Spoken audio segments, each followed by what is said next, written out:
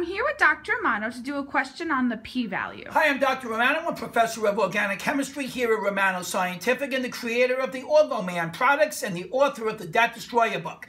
I'm here with Professor Blois, who was actually my professor in college for mathematics, and he's agreed to do some really good problems with us today on p-value.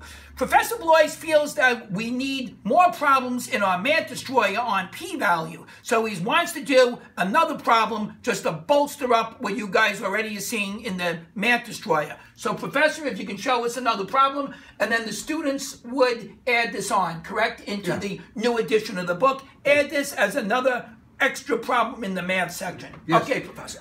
Professor Blois here. The p-value problems, or the p-value has been coming up on recent issues of the DAT. Let's read this problem together. A drug company claims there is no more than an 8% chance that its new anti-anxiety drug, Nozac, will cause a headache as a side effect. Debbie decides to randomly survey 10 people on Nozac and observes how many suffer headache as a side effect. Based on her results, Debbie calculates the p-value. Discuss the interpretation of each of the p-values that Debbie might calculate on the basis of her survey. Okay, how the p-value is calculated is not of our concern. That involves a whole lesson in probability. But here we have a discussion of the p-value. I'm not going to give you the formal definition, but I'm going to give you an intuitive definition of what the p-value represents. It is the probability that your observed value in the survey that you did is a confirmation of the value claimed by a calculated result. Like in this case, the drug company claiming that no more than 8% of their Nozac takers will have a side effect of a headache. Okay, the p-value is the probability that your survey, that Debbie's survey in this case, is a confirmation of the drug company's claim. And the drug company's claim will be regarded as the null hypothesis that there will be no more than 8% of their Nozac takers with a headache. Okay, now, since the p-value is interpreted as the probability that it's a confirmation, the higher the p-value, the better. If we have a p-value of 1 of 100%, well, that means our survey is in complete agreement with that of the drug company's claim. But if the p-value is low, let's say the p-value is, well, let's look at here, 0.24.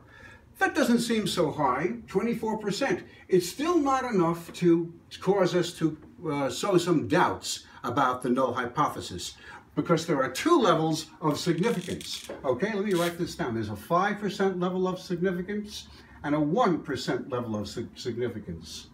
Level of significance.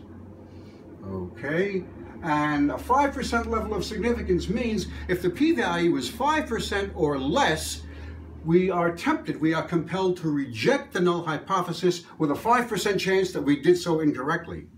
Okay, there's a more stringent level of a 1%. If the p-value is 1%, that means there's only a lousy 1% that our survey is a confirmation of the null hypothesis. Well, that means we would reject the null hypothesis with only a 1% chance that we were in error. So let's proceed here. If the p-value is 0.24, 24%, no.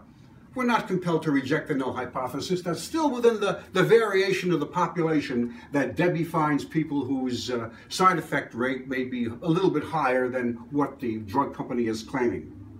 What about a p-value of 0.055? Well, that's 5.5%. Well, remember, the smaller the p-value, the more compelled you are to reject the null hypothesis. 5.5% is still slightly above 5%, so you would not reject the null hypothesis at the 5% significance level, because it's greater than 5%. So you accept that null hypothesis. You say, okay, everything's all right.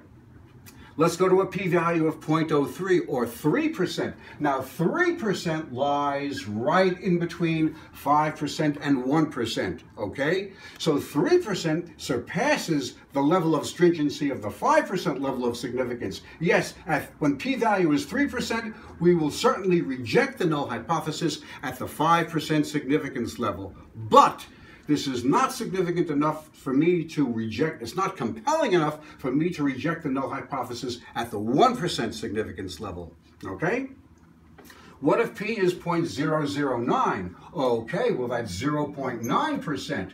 Well, at 0.9%, we are at a value that's either 1% or less than 1%, and therefore we are very compelled to reject the null hypothesis at the 1% significance level. So that's the discussion of each one of these p-values. If the p-value is 5% or less, we are compelled to reject the null hypothesis on the 5% significance level. If it's 1% or less, we are compelled to reject the null hypothesis on the 1% significance level, and there we are. Okay, well done. Professor Blois has taken something that's not so easy and made it into something that's understandable. Hopefully you all have a good idea what this is, and then you can go back to the Math Destroyer. But make sure you add this question in. All right, we'll be doing some more in the future. Hope you enjoyed this clip. See you in study group. Bye-bye.